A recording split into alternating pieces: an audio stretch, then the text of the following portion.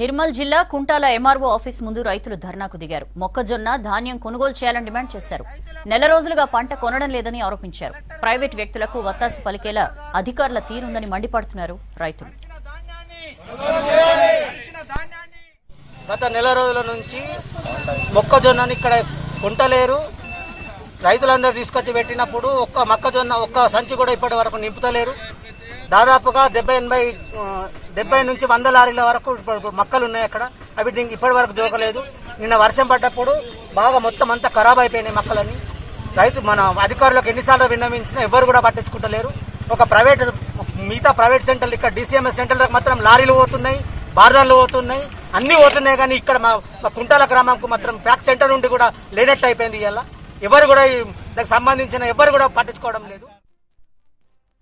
Private వ్యక్తులకు వత్తాసు పలికేలా అధికారుల తీరుందని మండిపడుతున్నారు రైతులు.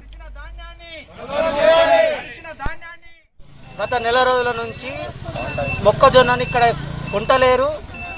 రైతులందరూ తీసుకొచ్చి పెట్టినప్పుడు ఒక్క సంచి కూడా ఇప్పటి వరకు నింపుతలేరు. దాదాపుగా 70 నుంచి 100 లారీల వరకు మక్కలు ఉన్నాయి అక్కడ. అవి దీనికి ఇప్పటి వరకు దొరకలేదు. నిన్న వర్షం పడ్డప్పుడు బాగా మొత్తం అంతా ఖరాబ్ అయిపోయినాయి మక్కలని. మన అధికారులకు ఎన్నిసార్లు విన్నవించినా ఎవరు కూడా పట్టించుకుంటలేరు. మిగతా ప్రైవేట్ సెంటర్లు ఇక్కడ DCMS సెంటర్లకు మాత్రం లారీలు పోతున్నాయి, బార్దాన్లు పోతున్నాయి, అన్ని పోతున్నాయి. కానీ ఇక్కడ మా కుంటాల గ్రామంకు మాత్రం ఫ్యాక్స్ సెంటర్ నుండి కూడా లేనట్టు అయిపోయింది. ఇవాళ ఎవరు కూడా దానికి సంబంధించిన ఎవరు కూడా పట్టించుకోవడం లేదు.